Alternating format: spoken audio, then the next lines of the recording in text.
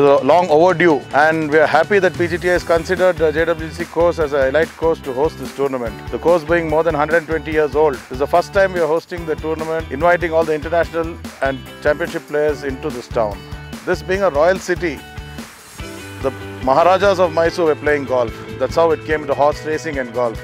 We, alongside with the race course, we are enjoying these facilities which are available, which has been given down from the royal family of Mysuru. It is exciting to play with Jamal because being from a Bangladesh origin, coming to India, coming to Mysuru, Mysuru for them, for any international people, is every time a tourist destination.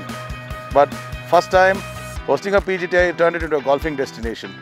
And it is a fantastic experience playing with all the pros